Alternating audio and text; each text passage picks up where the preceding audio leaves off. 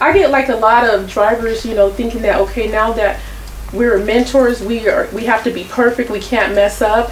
And I try to explain them, you know, we're human, we're gonna make mistakes. It's not because we're mentors now we're gonna be these perfect people. Right. You know, we go through the same thing they go through.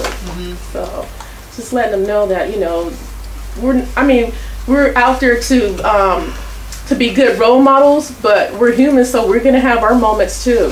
So when that happens, don't be, oh, you're a mentor and you're not supposed to, you know, that type of stuff. Yeah.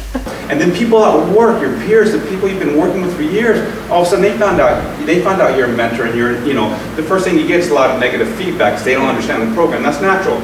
But then you have to think, wait a minute, I have to show them, I have to raise my level, I have to be professional because I have to show them that I deserve to be here. And it just raises all of them around. Eventually they come on board. Slowly but surely, they come on board and they see that you're taking pride in your job and that you really care, and their attitude starts to change. So I think it's overall it raises the morale in the workplace.